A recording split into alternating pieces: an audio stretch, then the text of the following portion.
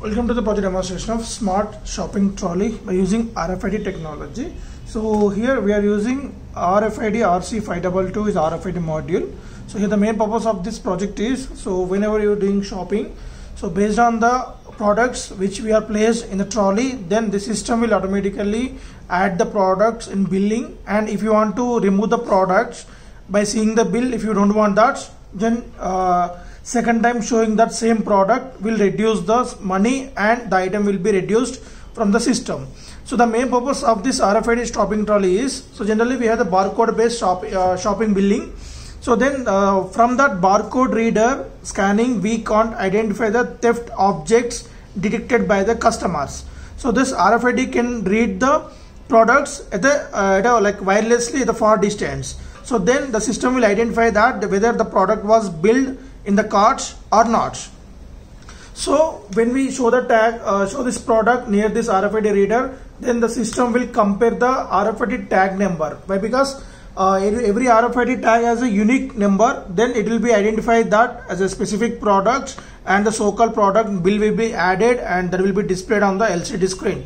If you show the product in second time, that will be detected and the minus of bill also will be detected.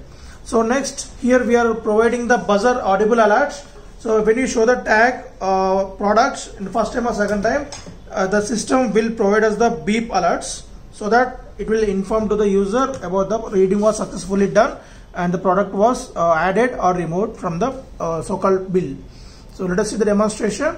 So let me explain you the connections. We have interfaced the LCD at pin number 227 on this UNO board, and the buzzer at 8th pin, and this RFID RC522 module it's 9, 10, 11, 12, 13 pins directly to the UNO board.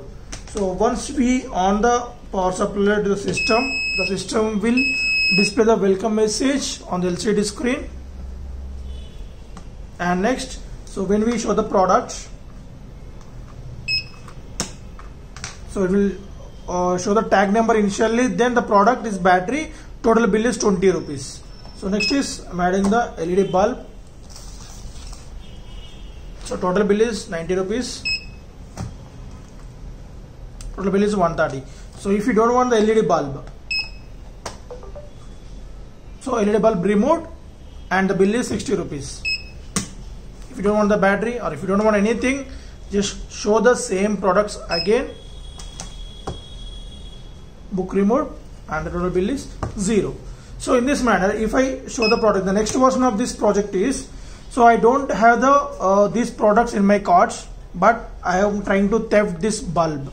So then at the shopping billing end, so there will be a scanner, as we know that at the exit end. So if this product was scanned by the scanner and if it is not in the database, then we will get the audible alerts at the section as we can identify easily. So that's we can eliminate the thefting also in the shopping mall.